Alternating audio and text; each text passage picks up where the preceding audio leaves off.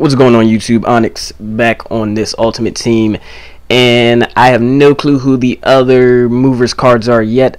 All I know is 24-hour Frank Gore, and somebody has already pulled him.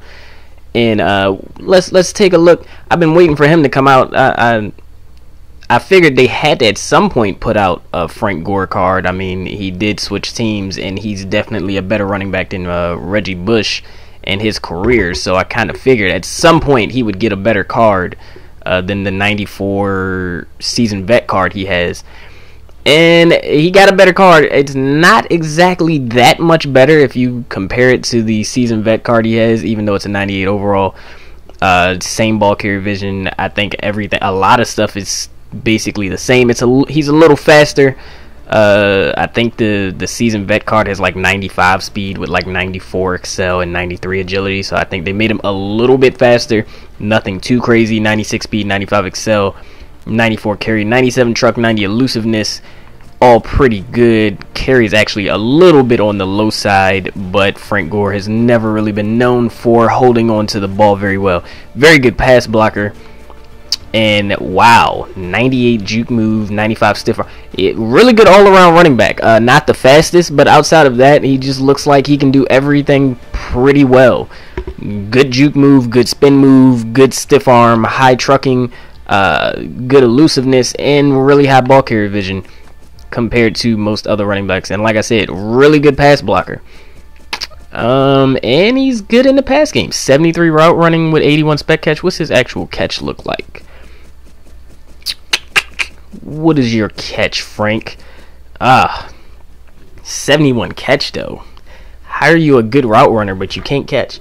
His spec catch is higher than his actual catch. 71 normal catch, and I think his spec catch was like 81 or something like that, which is weird for a running back. That makes no sense for a running back, at least.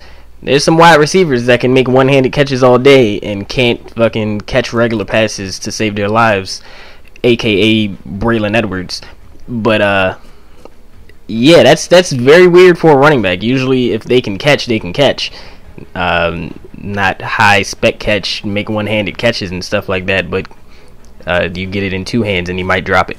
I don't know, that's weird. It looks like he's decent in the pass game. That 71 catch is a little worrisome, a little on the low end for a running back. Looks like he might drop some stuff out of the backfield, but other than that, it looks like a decent card. Wish he was a little bit faster. I wish they would have gave him a little bit more acceleration, but outside of that, it still looks like a very good card.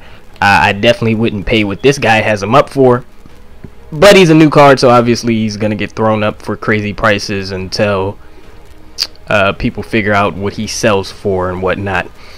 But yeah, let me see if I can figure out what these other mover cards are. Alright, so I found a couple more of them.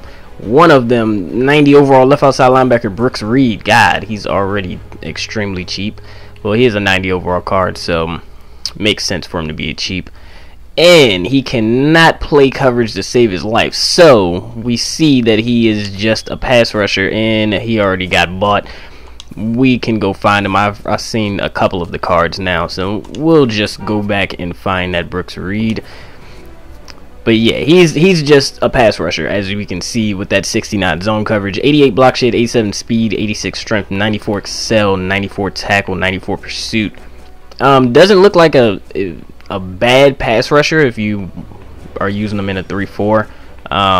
At this point though, there's probably other pass rushers that are just as good who can also at least decently cover. 69 zone coverage is just horrible. 95 power move, only 88 block shed is also not the greatest at this point in time. 92 hit power is also pretty low at this point in time. And can he catch? I mean, it really doesn't matter if he can catch or not because he can't cover. So 63 catch kind of goes hand in hand with his horrible coverage. I did not know he went to Atlanta, but yeah, Brooks Reed. At this point in time, Malcolm Smith and Pernell McPhee are definitely way better choices than that Brooks Reed. Let's see what this Raheem Moore look like. 93 overall Raheem Moore. because that Kendrick Lewis was actually a very nice card. This other NFL mover, 93 safety. So Raheem Moore should be a decent card. 94 speed, 91 excel. Whew. That's a little on the low end, especially compared to that Kendrick card, who's 94 speed, 99 excel, which is just crazy. But 95 zone, 84 tackle, 90 hit power, 83 play rec, 82 awareness, 95 agility. Okay. What else you got over here? 93 jump. What was his catch? I know I passed 86 catch. So your boy can catch. 93 jump. It's not bad. And he has really good coverage and 88 spec catch. Okay, so he doesn't look like a bad safety. He looks like a pretty good 93 overall safety. I still would probably pick this Kendrick Lewis over him though. Just my opinion, just off of that 99 excel. And they're basically similar heights. Kendrick Lewis hits harder. Raheem Moore has better coverage. It's kind of it's really whichever one you would rather pick. Like I said, that 99 excel though, Raheem Moore can catch better, but Kendrick Lewis can still catch, as you can see. But like I said, Kendrick Lewis can hit harder, and I think his block shed is better than that Raheem Moore. See, he has spec catch too. What was that Raheem Moore's block shed? Kendrick's was 78. What's Raheem's?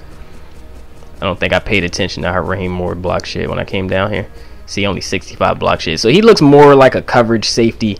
Not going to be that helpful in the run game. 76 pursuit too. Yeah, he's a coverage safety, and I wouldn't really expect too much out of him in the run game. Even though he has decent tackle and decent hit power, but 76 pursuit and 65 block shed is just, at this point in time, really horrible for a safety. Like I say, he has really good coverage stats though. So if your safeties don't really have to make tackles for you, then I wouldn't really worry too much and put him back there. He looks like a very good coverage safety. But I don't know too many teams whose safeties don't have to make tackles for him. So saying that, he looks like he would get blocked very easily. But let's see if we can find out who else is in this movers for today. Oh man, 95 overall Mike Wallace, the new Viking, getting traded to the Vikings. Oh no, did he get traded, or did he sign with them? Oh, he signed with them. Kenny Stills got traded to the Dolphins, and they let Mike Wallace go. Yeah, okay. 99 speed Mike Wallace. Really? 99 speed, 98 excel. Wow. So, after we get 99 speed Brashad Perriman, we now also get 99 speed Mike Wallace, who's a little smaller than Brashad, but a better route runner and just a better polished receiver. 92 route running is nice also with that 99 speed. 88 release could be better, but it's definitely not horrible. 94 catch in traffic is a little on the low side, but 97 spec catch with that 99 speed. He looks like he's just going to be ridiculous at running streaks. 99 speed, 98 excel. Wow, I might have to pick this Mike Wallace up and give him a little bit of a try. I know he probably can't block to save his life though. 58 run block. 98 juke move is nice. Whew, 35 impact block. Oh my god. Like I figured, he can't block to save his life. But other than that, he looks like a very good speed card. I don't think his price is going to drop like the 95 Jeremy Maclin's price did, where he's like 20 something K right now. As you can see, this one just sold for 22K. I don't think Mike Wallace is ever going to get that cheap. He's obviously going to get cheaper than this. As you can see, these two that are up right now are like 130, 140K. I definitely see him getting cheaper than that. So I would definitely wait for more of him to get up on the auction block to pick him up. But I definitely don't think he's going to get 20K cheap, especially 99 speed receivers. They don't usually drop that low for anybody that fast. But I'm not sure if that's it. Let me see if I can find out if that's all the movers for today.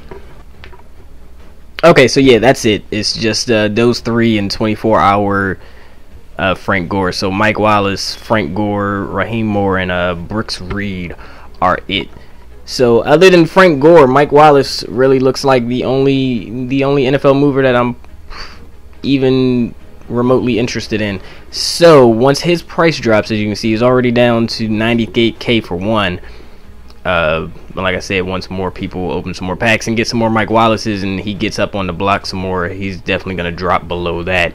So once that happens, I might pick up that Mike Wallace, see what he looking like. But other than that, that's going to be it for this one. I'm Onyx, and I'm out of here.